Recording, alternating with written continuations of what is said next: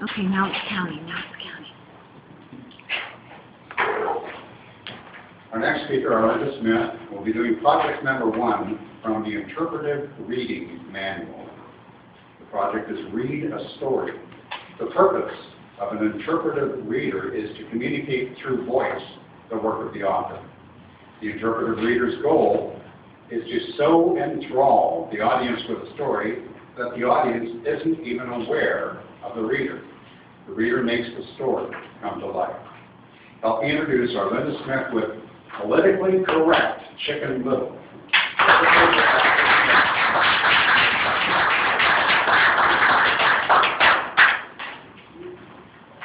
Mr. Toastmaster, fellow Toastmasters, and my honored guests today. I've chosen a politically correct version of the folk tale Chicken Little by James Garner. Have you ever done something just in case? As you listen to the story of Chicken Little and her friends, you'll see how easy it is to panic and go along with the crowd just in case. Here's a quote by George Orwell, which you might think about. Myths which are believed in tend to come true.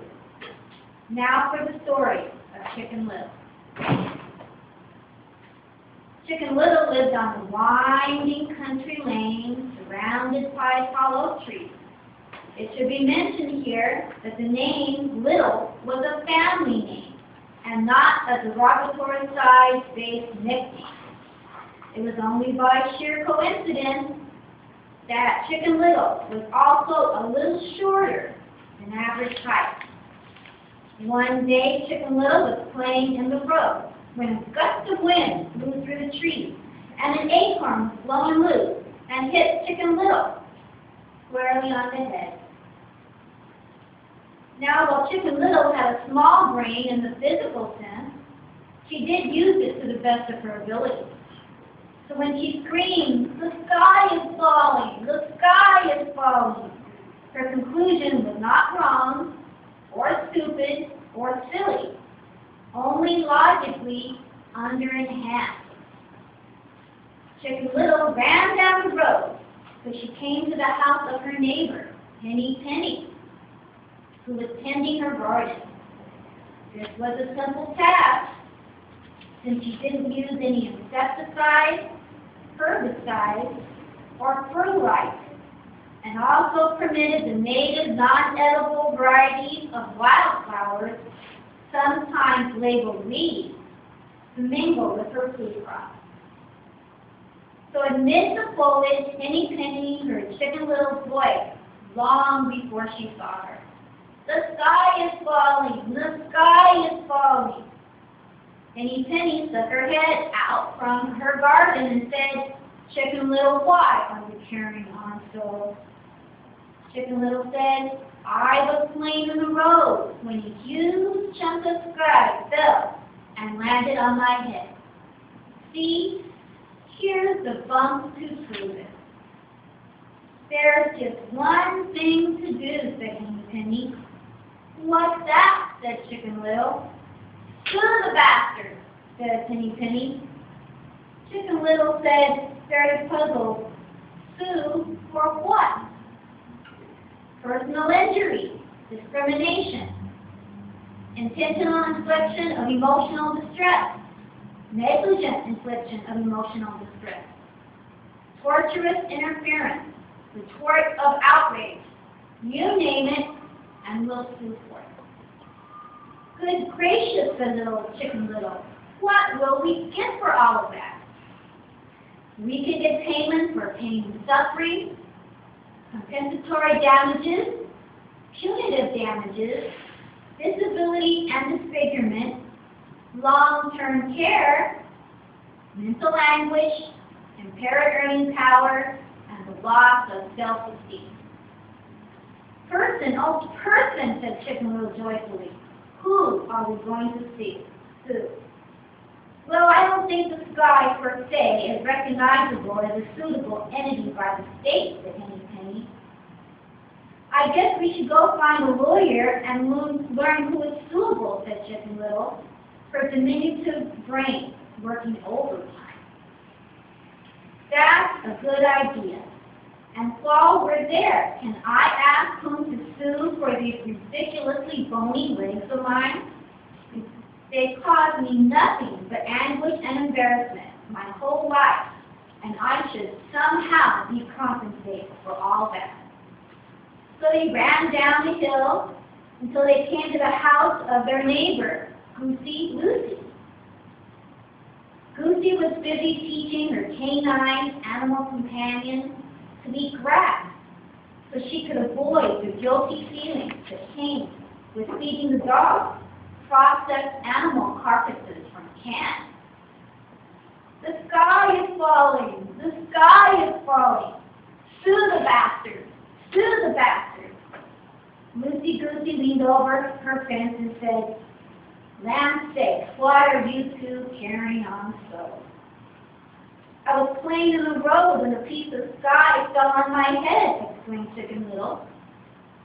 "So we're going to find a lawyer to tell us whom we can sue, both for her injuries and for my bony legs." "Oh, good.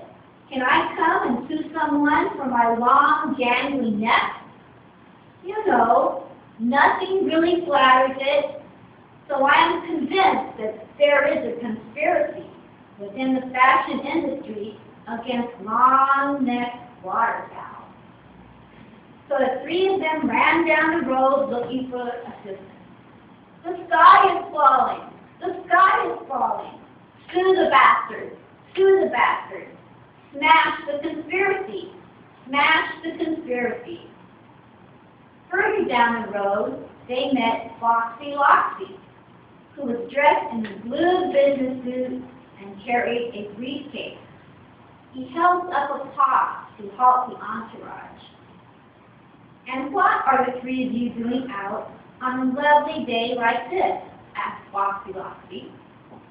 "We're looking for someone to sue," they shouted in unison. "What are your grievances? Personal injury? Discrimination? Intentional infliction of emotional distress? Negligent infliction of emotional distress? Tortious interference? The tort of outrage?" "Oh, yes, yes, yes," the three said excitedly. "All that and more." "Well, then you're in luck," said Foxy Loxy. "My caseload has just eased up, so I will be able to represent you in any and all lawsuits that we can manage to bring." The trio cheered and flapped their wings. Chicken Little said, "But who are we going to sue?" Without missing a beat, Foxy Loxy said, "Who aren't we going to sue? Hapless victims such as yourselves will be able to find more guilty parties than you can shake a writ at. Now let's step into my office so we can discuss this further." Foxy Loxy walked over to the small black metal door that was set inside of a small hill nearby. "Step right this way," he said as he lifted the hatch. But the black door wouldn't open. Foxy Loxy tugged on it with one paw and then with both paws, and it still wouldn't budge. He yanked and pulled violently, cursing the door, its mental abilities, and its sexual history. Finally, the door swung open and a huge ball of fire shot out. This was really the door to Foxy Loxy's oven. But unfortunately for him, the ball of fire engulfed his head, burned off every hair and whisker, and left him totally catatonic.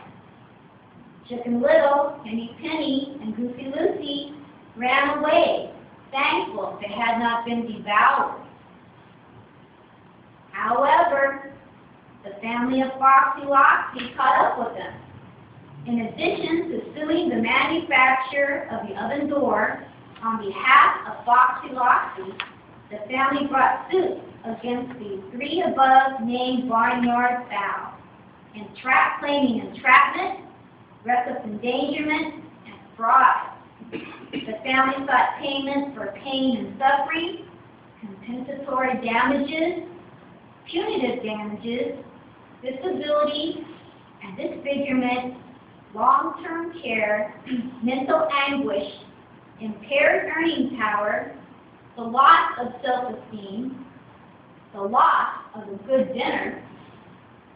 The three birds later brought a countersuit, and they've all been battling in court from that day to this.